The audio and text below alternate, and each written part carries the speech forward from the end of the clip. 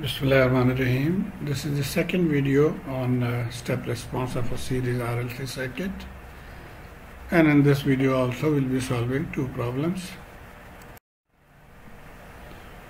The strategy remains same. We'll follow these 5 steps in solving the problems. So let's see, this is example number 8.7 again. We had done the first part. Now we'll be doing the second part. The only change here is the value of the resistance. In the previous video this was 5 ohm, now it is 4 ohm. And now let's see what will be the effect of this change in the value of the resistance. So the technique is just same. Step number 1, find I0 V0. So this is the circuit for t less than 0. The circuit is in steady state, therefore inductor becomes short circuit, capacitor becomes open circuit, and this switch is closed. For t less than 0 it is closed, at t 0 this will be open. So this is also in the circuit. So this is the circuit. We have to find the current through the circuit. So 4 plus 1 is 5 ohm resistance, divided 24 divided by 5 will give us the current. So current is 4.8 ampere. This voltage is the voltage across 1 ohm. So 4.8 multiplied by 1 will give the V0. So V0 is I into 1, 4.8 volt. So that is the first step. In the second step we have to find dV0 dt, which is I0 over C. So we'll just simply plug in the values of I0 and C. Not much concern with the circuit right now. These were the two values. So we're plugging in. dV0 dt is 19.2 voltage per second. Now we come to the third step, t greater than 0. This is now in the transient state. So the inductor will remain there. It will not be short circuit. Capacitor will not be open circuit. So this is the circuit that we have. This resistor is now out because the switch is now open. So the only resistance is now 4 ohms, and therefore alpha is 4 divided by 2 into 1, so 2, and omega is also 2. So now these two values are equal, that is alpha is equal to omega, and so we'll have a critically damped circuit or critically damped case. And out of the 3 equations that we have now to choose this critically damped equation. So we'll pick this equation. This is the equation. We'll now move forward with this.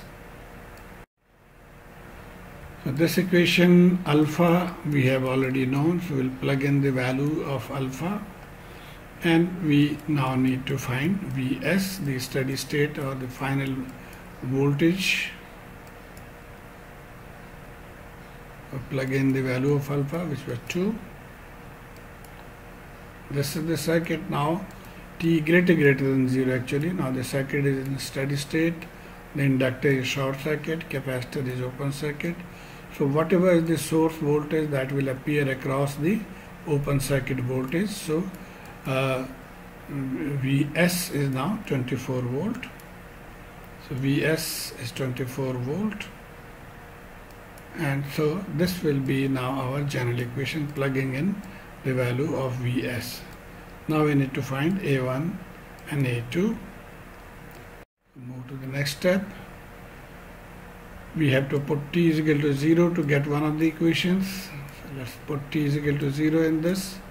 V0 is 24 into A1 from here. And V0 we have found to be 4.8.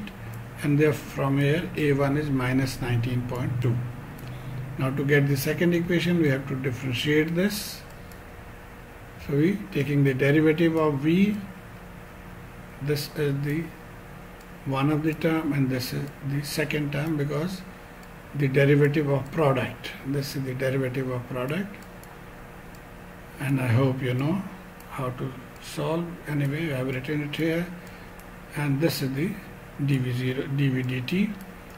Now we put t is equal to 0 in this. So t is equal to 0, dV0 dt we get minus 2a1 plus a2 from here.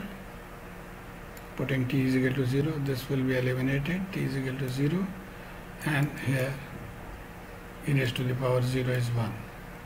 Now we know the value of dv0 dt, so we'll plug in that 19.2. So this is our second equation. Now we plug in the value of a1 in this, so we get a2 minus 19.2. And so plugging into the general equation, this is our final equation in terms of voltage. Now here also we have to find the current. So this is the voltage equation. The current is I C dV dt. So we put V, this V here, and differentiating, product term differentiation, simplifying. So this is the final value of the current in terms of T. So I hope the first part is clear. Now let's see the second part. Again same question. The only change here is the value of resistance here. It is now 1 ohm, and let's see what is its effect. Technique remains same. I0 V0. This is the circuit. Inductor short, capacitor open. This is connected. Now we have only 2 ohm resistance. So 24 divided by 2 will give the I0. So I0 is 12. And 12 multiplied by 1 will give this voltage V0. So it is 12 volt. First part. dV0 dt is I0C. I0 is 12. We know the value of C is 25. So dV0 dt is 48. Second step done. Third step, alpha and omega. This is the circuit. The switch is open. So this resistance is out. 1 ohm resistance in the circuit. So R is 1 to L. So alpha is 0.5. Omega is 2.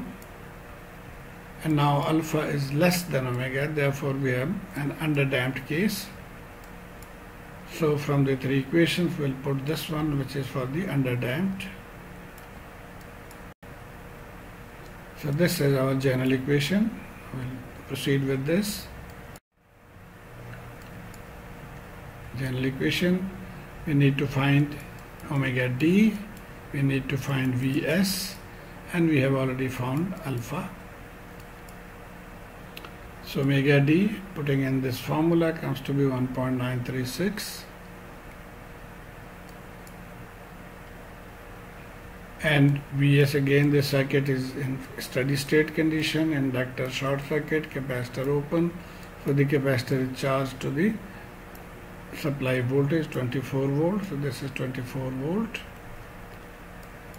So this is our equation. Now we need to find alpha and A1 and A2 by putting t is equal to 0 and also by differentiating. So let's put here t is equal to 0. This becomes the equation. We know V0 12, so plug in that. So A1 is minus 12.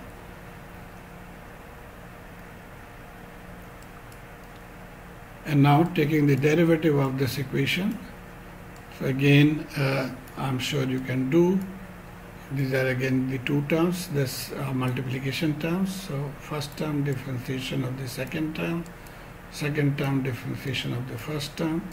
So we get this equation. Now we put t is equal to 0. At t is equal to 0, dv0, and this part will now become like this. dv0 we have already found out from the previous slides. It was 48, so we plug in that value.